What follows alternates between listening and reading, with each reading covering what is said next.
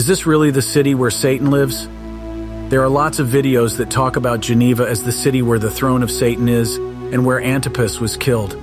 They used Revelation 2 verse 13, in which the Bible says, "I know where you live, where Satan has his throne.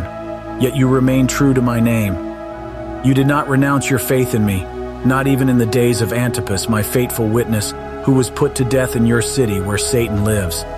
However, if you look up Antipas, under the reign of Emperor Nero, he was killed in Pergamum, now known as modern-day Turkey, not in Geneva. It's situated near the present-day town of Bergama in Izmir province, 2,482 kilometers from Geneva. The Bible clearly states that he was killed in Pergamum where the letter was sent. So what do you think?